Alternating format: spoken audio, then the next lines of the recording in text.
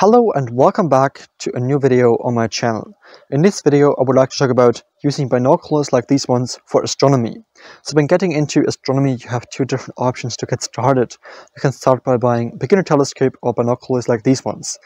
So in this video I would like to show you three different binoculars of mine, and I would like to talk about these three ones. I would like to give you my final opinion and why I believe that this one is the best of my three.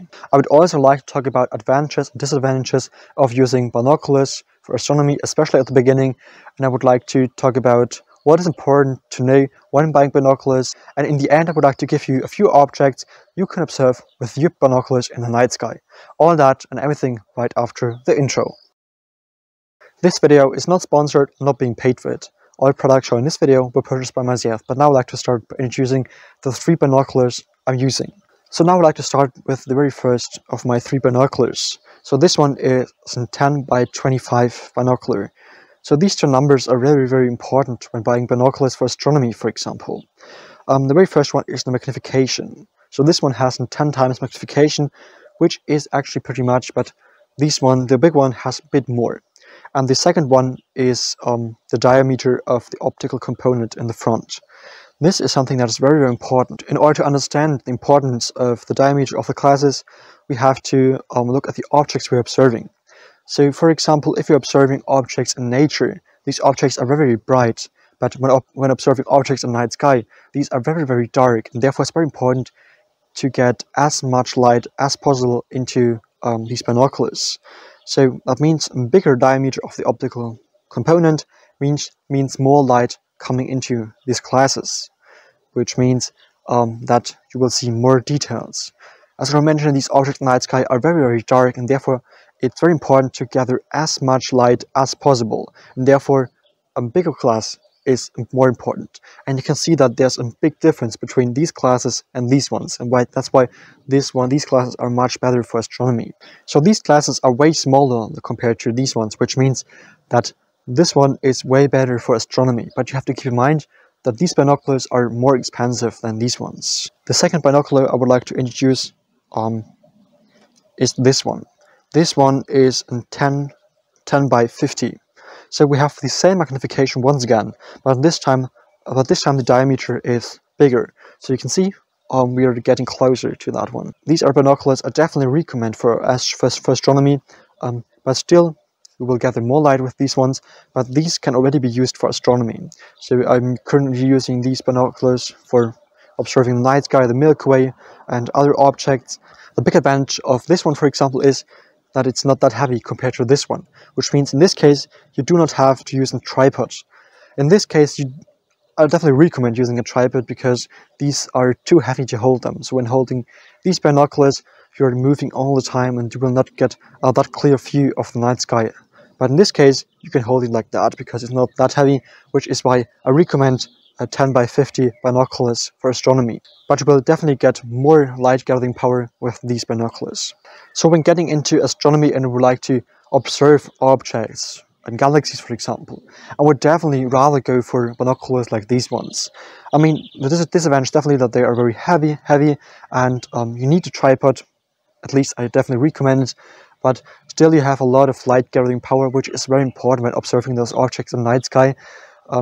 So these binoculars are 20 by 80 binoculars by Bresser. So these are definitely binoculars I recommend. So as mentioned, these are 20 by 80, which means we have 20 times magnification. So the other two binoculars had magnification of 10 times, which is not that much compared to these ones. And these 20 times magnification is actually fantastic. So I've even tried observing the moons of Jupiter. So I was actually able to see 5 moons of the planet Jupiter, which shows that 20 times magnification on binoculars is impressive. So even when observing deep sky objects such as the Orion Nebula, for example, we will get a better view with these ones because the object will appear very big in your field of view. In this case we have 80 millimeters of diameter of these glasses, which means that these binoculars have a lot of light coming through, which means that you can see a lot of different objects. So when looking on these three different binoculars, I definitely think that these binoculars are the best of mine.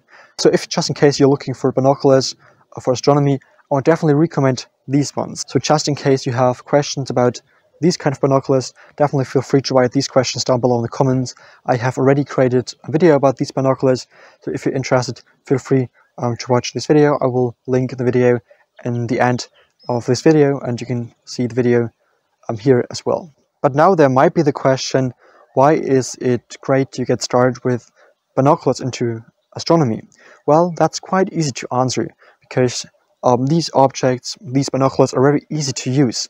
So when starting with a telescope, for example, it's a bit more complex, but still is okay. But using these binoculars, it's way easier, and it's easier to set them up, because you just have to attach them on the tripod in this case, and you are already ready to get started with observing the night sky. So my big telescope, for example, I only use this telescope when there are a few hours of clear skies in the night. Only then I set up my telescope. But this one, you can as well use these binoculars if you have only half an hour of time observing the night sky. So it's definitely way easier to use these binoculars for observing the night sky. The other aspect is definitely the price. So these binoculars are definitely not that expensive compared to telescopes. So there are definitely a few advantages of using them. But now there might be the question, which objects can I now observe with these? Well, now I would like to give you a few objects I have observed with these binoculars in night sky, and with these as well. And these are objects you can observe with your binoculars in night sky as well. So my first object I'd like to introduce is the Orion Nebula. This is a very, very big and bright object that is located in the Orion constellation. So the image you're currently seeing was captured with my big telescope that I'm currently using for astrophotography. So this object is very easy to find because it's that bright, and I've even observed it with these kind of binoculars, and you can see very fine structures in that nebula. But definitely make sure to observe these objects during a new moon. So during a full moon, the night gets very bright, and that's definitely not much fun because you can't see that much details. So definitely plan observing these objects when there's a new moon. Furthermore, definitely try to escape the city light pollution, because these aspects have definitely a negative effect on observing these objects. Another object I definitely recommend is the Pleiades star cluster. So this is a star cluster that can even see with your naked eye in the night sky, and when looking through binoculars like these ones, you can see even these nebula surrounding the star cluster, which is something I really find and very impressive while looking through these binoculars. Another object that's very interesting is observing the Andromeda Galaxy. The galaxy is a very bright and big object in the night sky, so you can even observe it with your naked eye, but when looking through binoculars like these ones, you can even see the spiral arms of that galaxy. Another object that might be really, really interesting is the North American Nebula, which is a nebula that can be seen during summer, for example. So especially the entire Milky Way region is very interesting when looking through these binoculars, because you will see a lot of stars and a lot of details.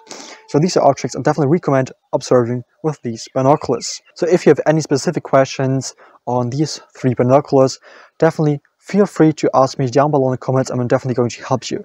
If you found that guide helpful, I would really, really appreciate a like and subscription. Otherwise, thank you so much for watching, and until next time, clear skies, Felix.